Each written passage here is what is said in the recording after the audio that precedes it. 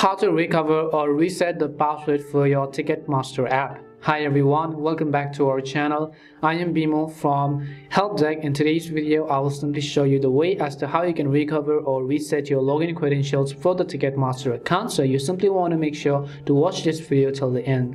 Now you can go ahead and use the Ticketmaster app without even having an account first of all, but if you still want to gain access back into your account, I will simply show you how you can do that. First, you just need to go ahead and launch the Ticketmaster application, and then we are going to go to the official login page. So let me just go to the login page by tapping on sign in or create account button from the bottom of the screen.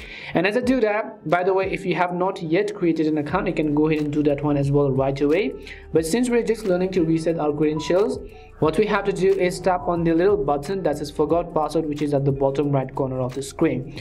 Once you tap on the forgot password button, it will ask me to enter the email address. So just go ahead and enter the email address that is associated with your Ticketmaster account. It is going to send a verification link to that specific email address. So just go ahead and verify the OTP code or a verification link in order to activate your new password without having to remember your old password. But all I ask is that you need to have access to your email address, otherwise you will not be able to reset the password.